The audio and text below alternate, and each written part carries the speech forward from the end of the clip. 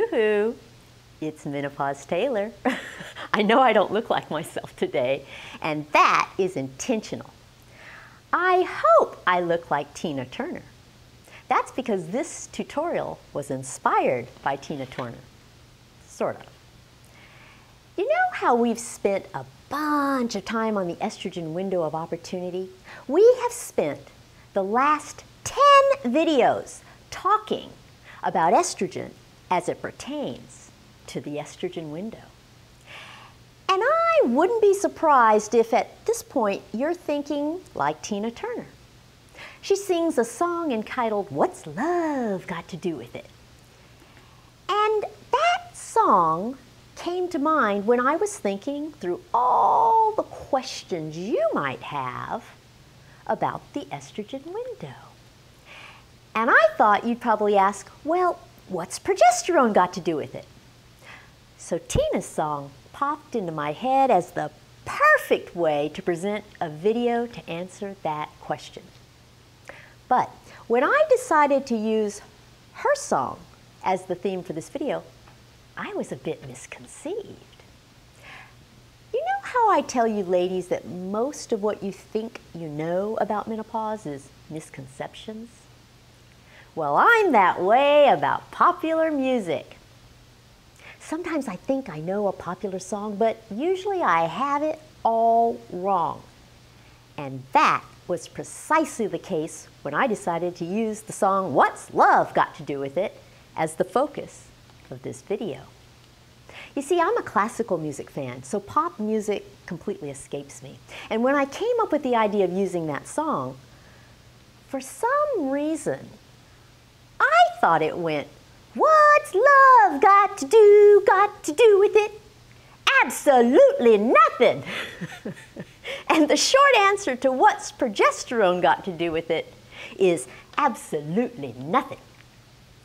Now, knowing that I'm not really familiar with Tina's song, I went to YouTube and I found a video of Tina Turner singing "What's Love Got to Do with It?" And I watched the whole thing wondering, when is she gonna sing the part that goes absolutely nothing?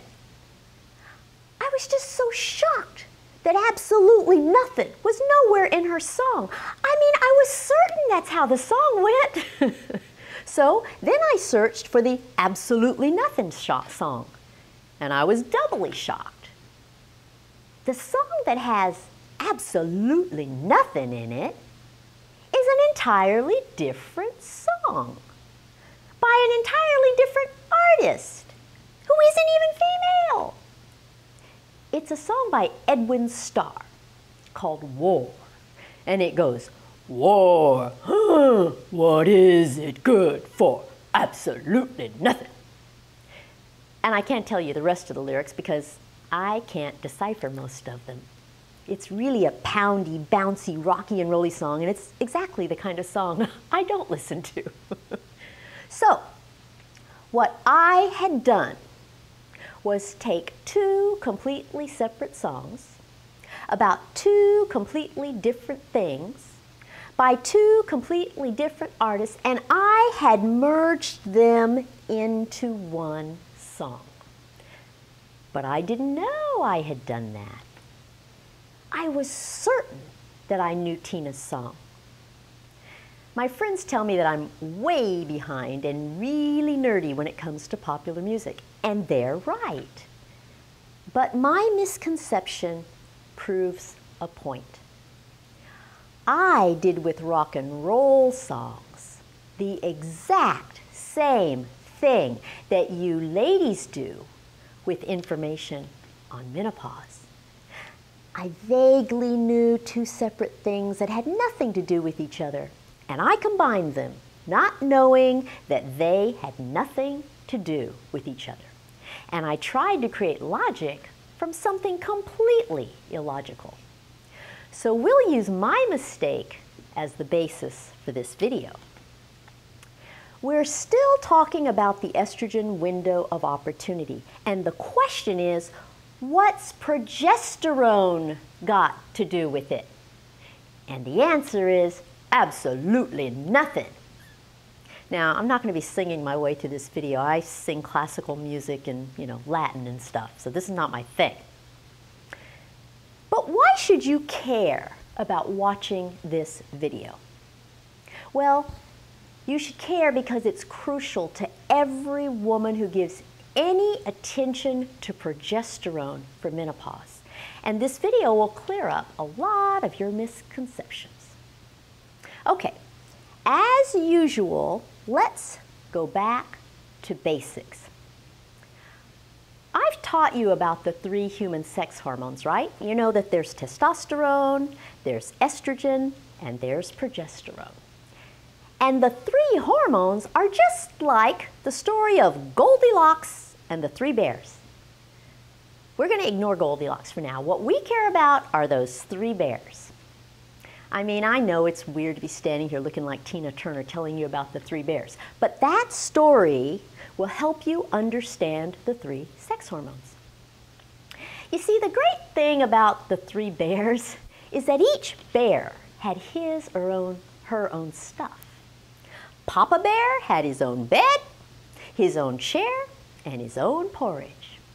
Mama Bear had her own bed, her own chair, and her own porridge. And Baby Bear had his own bed, chair, and porridge too.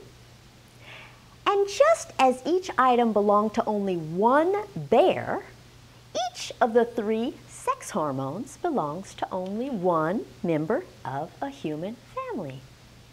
The sex hormone testosterone is the adult male hormone, so it belongs to Papa Bear. And the sex hormone estrogen is the adult female hormone, so it belongs to Mama Bear. And then there's progesterone. Now, women tend to think of progesterone as one of their 2 sex hormones. But it isn't. It isn't your hormone. Progesterone is the baby's hormone. It belongs to Baby Bear. I know, you're scratching your head saying, wait a minute. Well, finish your head scratching and I'll put this into perspective for you. Remember in tutorial 9 when I taught you that the literal translation of progesterone is pro, which means in support of, gest, which means pregnancy, and own, that means hormone? Progesterone is the hormone in support of pregnancy. And the only reason you produce progesterone at all is to support a pregnancy. It has no other purpose. It maintains a thickened lining in your uterus to cushion a baby if you should get pregnant, and then it supports the pregnancy until the baby is born. And if you don't get pregnant, progesterone is what causes that thickened lining in the uterus to shed. And that's because there's no need for a cushion if there's no baby. So the only reason you produce progesterone is for the benefit of a pregnancy. In other words, progesterone is not your hormone. It isn't there for you. It's for the baby, period. And progesterone has absolutely nothing to do with any of your other bodily functions besides making it possible for you to get pregnant and stay pregnant long enough to deliver a healthy baby. That makes sense, doesn't it? The problem is that so many women have been led to believe that progesterone is their hormone rather than the baby's hormone. Many women believe it's just as important to their bodies as estrogen, and many women believe that progesterone is more important than estrogen. None of those things is true. That's as backward as my merging of the 2 songs, What's Love Got to Do with It, and Absolutely Nothing. They have nothing to do with one another. To put it into perspective, recall that in your reproductive years, your estrogen and progesterone balance each other during your monthly cycles. It looks like this, where estrogen is high in the first half of your cycle and progesterone is high in the second half of your cycle. So they balance each other. Now, what's happening there?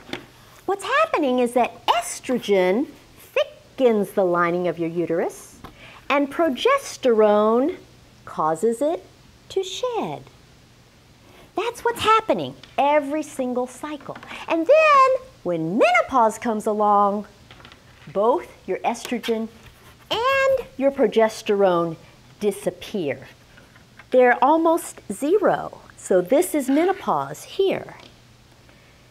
But you've learned that your entire body depends on estrogen. And the estrogen window is about taking estrogen to prevent diseases that are associated with menopause. It's about taking estrogen to prevent heart attack, osteoporosis, and Alzheimer's disease. Why? Because estrogen is your hormone. Progesterone is not your hormone. So you take estrogen to prevent these diseases. And progesterone has absolutely nothing to do with any of that. But what happens to your uterus if you take estrogen at menopause? It thickens the lining of your uterus, which can lead to uterine cancer. So, you have to take a dosage of progesterone to balance your dosage of estrogen. And the dosage of progesterone you need will depend on the kind of progesterone you take. So there are a bunch of crazy names for the different kinds of progesterone. I'm going to show them to you now. There's medroxyprogesterone acetate, micronized progesterone, norethindrone acetate, norethindrone, and progesterone gel. Now, you don't have to know those names. What you need to understand is that the necessary dosage of progesterone to balance your dosage of estrogen will vary depending on which of those progesterones you use. So, as usual, I've made you a chart so that you have this information readily available. And the chart's going to show you the standard dosages of progesterone to balance the standard dosages of estrogen that I gave you in tutorial 85. The chart is available in the descriptive section of this video right below the screen, and it's available on my website, which is menopausetailor.me. So here's the chart.